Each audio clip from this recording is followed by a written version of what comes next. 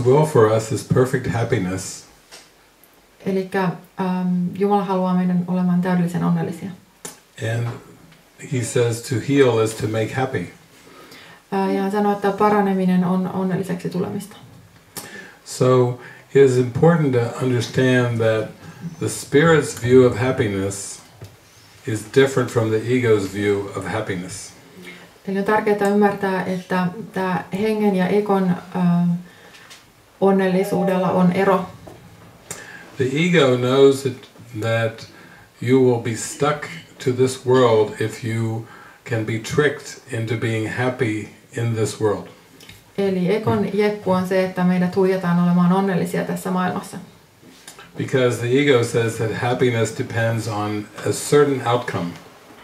Eli eko on sitä mieltä, että onnellisuus riippuu tietynlaisesta lopputuloksesta. And think about this when we are growing up as children and teenagers. Ja ajatellaanpa tätä, kun kasvamme lapsina ja teini-ikäisinä. Most of us as children and teenagers are not completely happy. Ja monet lapset ja teini-ikäiset eivät ole täysin onnellisia.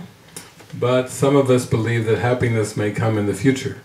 Ja uskotaan, että onnellisuus tulee tulevaisuudessa. If we have a certain kind of relationship, a certain kind of house, a certain kind of job, jos meillä on tietynlainen ihmissuhde, tietynlainen talo, tietynlainen työ, niin onnellisuus tulee. So the ego tells us to keep wishing for things in the future that will make us happy. Eli ekolla on tärkeää, että uskomme, että tietyt asiat, mitkä tulee tulevaisuudessa, niin tuottaa sen onnellisuuden. But this is a world of fantasy and make-believe. Mutta tämä on tämmöinen uskomusten maailma. As long as you keep pursuing goals of the world, you're always a bit dissatisfied. Mutta niin kauan kun sinulla on näitä tavoitteita maailmassa, olet aina vähän tyytymätön.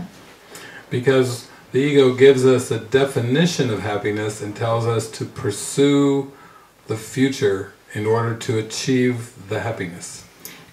Ego antaa jonkunlaisen muodon tälle onnellisuudelle, mitä pitää tavoitella, ja se on aina siellä tulevaisuudessa.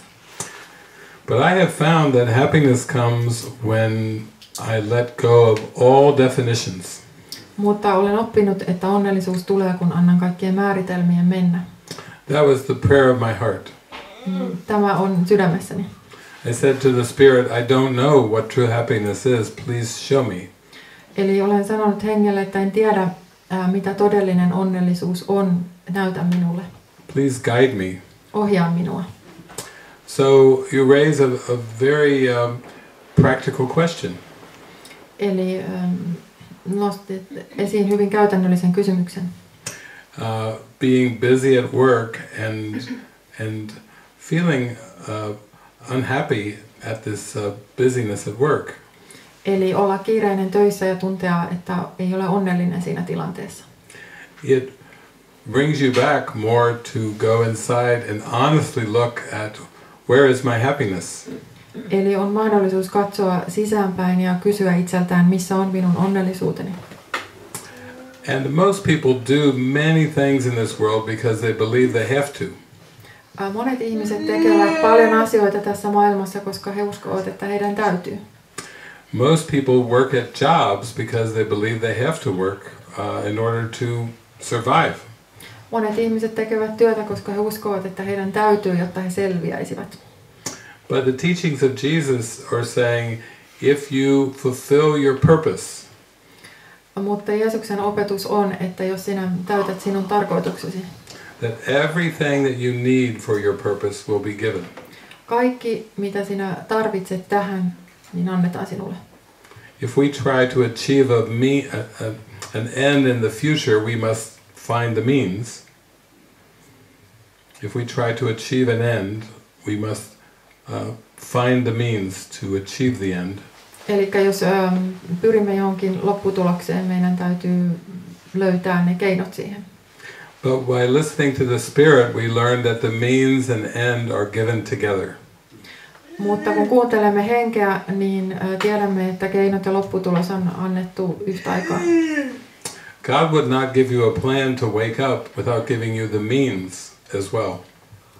Eli Jumala ei antaisi sinulle suunnitelmaa, jossa ei ole kaikki valmiina. while we believe in the ego, we go through thousands of compromises every day. Mutta ekon kanssa menemme läpi tuhansien kompromissien joka päivä. And when we get into so many compromises, we lose track of happiness. Ja silloin, kun menemme niin monen kompromissin kautta, niin alamme menettää onnellisuutta. We think, I should do this, I must do this, I must not let anybody down. Ajattelen, että minun pitäisi tehdä tätä tai minun on pakko tehdä jotain, taikka en saa aiheuttaa pettymyksiä kenellekään. So our mind is filled with all kinds of obligations and duties. Ja mieli täyttyy kaikenlaisista velvollisuuksista. Because that's what life in this world seems to be, just piles of obligations. Koska sellaista elämä näyttää tässä maailmassa vaan olevan, että on pinoittain erilaisia vaatimuksia ja velvollisuuksia. And we've lost track of true freedom and true happiness. Ja silloin menetämme tämän todellisen vapauden ja onnellisuuden. So this is why we rely so deeply on guidance. Siksi näin vahvasti luotamme tähän ohjaukseen. Because we're having to unlearn all these identity patterns. Koska meidän pitää pois oppia näistä kaikista vanhoista uskomuksista. Yeah. And each of us had very bright, successful lives as judged by the world. Ja meillä kaikilla oli tämmöiset hyvin menestyksekkäät elämät, jos maailman kriteereillä mitataan. The engineer, the financial manager. Insinööri ja talouspäällikkö ja... I don't know what to say for me because en oikein tiedä, mitä sanoisin itsestäni. Maybe I wasn't successful. Ehkä en ollutkaan niin menestyksekäs. I was a failure at everything of this world. Olin tämän maailman silmissä epäonnistuja. But I got happy very quick when I realized that. Mutta tulin onnelliseksi hyvin nopeasti, kun tajusin sen. So we have to have our lives redirected by the Spirit. Eli meidän täytyy antaa hengen uudelleen ohjata koko elämämme. To what serves the whole. Eli mikä palvelee kokonaisuutta? Every single action and thought is given over to the Spirit to serve the whole. Eli jokainen ajatus tai toimi on annettu hengelle, jotta se ohjaa kokonaisuutta. And that's how our lives are today. Ja tällaista on elämämme nykyään. We are very happy. Olemme hyvin onnellisia. We publish our happiness to ja the julkaisemme onnellisuuttamme koko maailmalle. Every day. Joka päivä. As an invitation. Ikään kuin kutsuna. Yeah. To know that it's possible. Koska tiedämme, että se on mahdollista. And to know that the steps are given in a very practical way. Ja askeleet siihen on annettu hyvin käytännöllisellä tasolla. It may take some attention and some discipline. Se voi vaatia jonkun verran huomiota ja kurinalaisuutta. Just like it takes discipline to learn things in this world. Aivan kuten yleensäkin opitaan asioita tässä maailmassa. You'll go through a phase of discipline in learning peace of mind. Eli nyt vaan käytetään sitä mielenrauhan oppimiseen. But it all works out very well. Mutta se toimii hyvin. We are called out of the thinking of the world. Eli meidät kutsutaan pois tästä maailman ajatuksesta.